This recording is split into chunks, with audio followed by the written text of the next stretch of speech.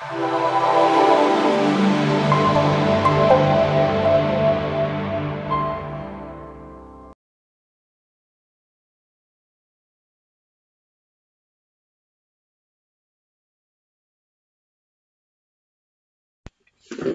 everybody, Marcel Harding here and welcome to my channel Marcel Harding Art. Today I thought I'd show you the mediums I use other than paint.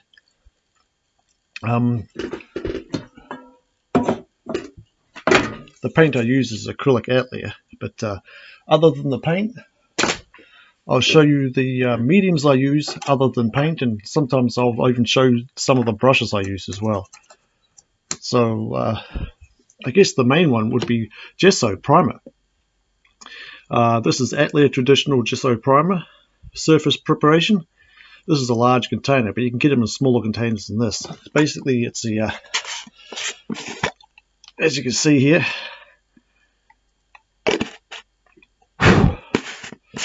it's basically for priming your canvas, and you can do it on paper as well. You can prime your paper before you do a painting. Gesso primer, and I usually use a cheap bristle brush like this here, for example. It's a $1 bristle brush from your local hardware store, anything like that. I just use a cheap bristle brush to basically put in here and just go straight across like that, and I just keep going straight across. A cheap bristle brush with the gesso as a primer. I mean, usually your canvas is already primed, but if you want an extra layer of primer to give it more texture, gesso is a good way. And also gesso is a good way to, if you don't like the painting, you can paint over with gesso, and it'll still see through the painting, but you'll be able to paint over it. You can always do a second layer the next day when it's dry, if you're going to paint over a painting. But if otherwise, you can just use it to give the surface more texture. So gesso is usually the main medium I use quite often. I also use when I want to varnish a painting. This has not been varnished. There's three different types. There's matte, there's satin, and there's gloss. I find gloss is it looks too plasticky when it dries, and matte it doesn't do anything. So satin, it gives it a nice sheen, and it protects the painting as well. And quite often when I'm varnishing, I'll use a larger synthetic brush like this, for example.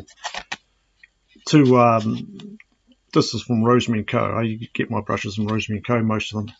A large synthetic, this is 4 inches.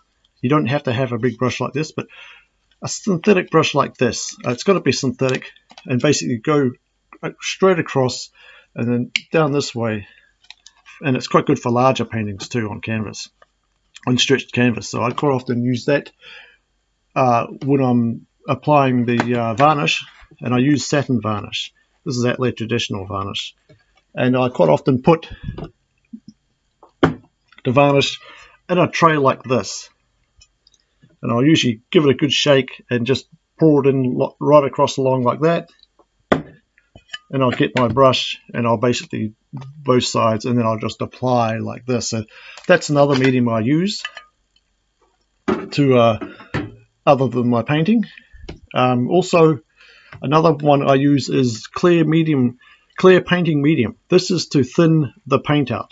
Acrylic paints can be pretty thick and heavy, and they can dry pretty quickly. Clear painting medium, it slows the process down of it drying, plus it thins it out if the painting's too thick. I usually use this for glazing and for painting things like grapes, that type of thing. And generally for skies, if I want to thin the paint down on that as well. So I usually use clear painting medium for that, to thin the paint down. That's a good medium to use. And I also use heavy gel gloss. Now heavy gel gloss, it gives you more shimmy and shine. I'll usually mix heavy gel gloss with the paint, usually about 1/3 of heavy gel gloss to 2/3 paint. And I'll mix it in with the paint, and it doesn't change the color of the paint at all. It's pretty clear. And what it does is it just gives it more shimmy and shine. Same thing as if you were to varnish a painting, but it just gives it more shine on that particular piece. For example, when I paint grapes, I'll usually put some on that, just to give it just more shimmy and shine. as well as clear painting medium to thin it out sometimes. But this is really good for that type of thing. If you want something to stick out, clear painting medium is really good for that. And of course, last but not least, I use molding paste. Now, I got molding paste from James Gurney when he paints dinosaurs.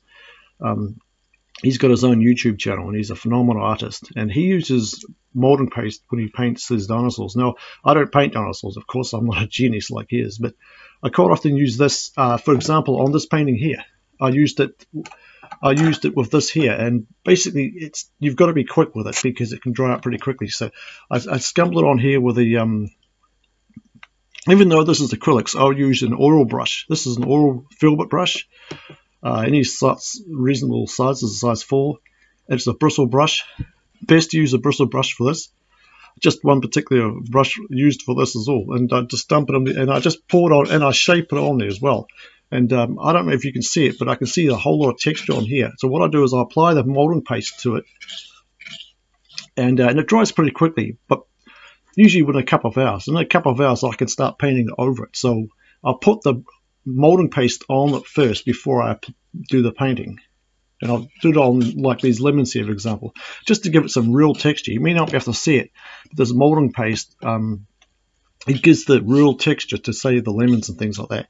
It gives things like trees and fruit and leaves, it gives them real texture. I learned this from James Gurney. And I'll just apply it on there and shape it as well. Not just put it on there, but also shape it and round it. When it's completely dry, after a couple of hours, then you can start painting on top of that. But you don't necessarily mix it with paint. I suppose you could if you're doing something like grass. If you're going to use grass, if you're going to mix it with paint, I suggest you use a palette knife for grass or something to mix it with that, to do grass blades sticking out with a palette knife. And you can also use a palette knife as well, but it's best to use a brush. So these are the mediums that I use, other than the paints themselves. So molding paste is another good one. So that's it for today, guys. Like, share, subscribe, and bang that bell, and we'll catch you guys later.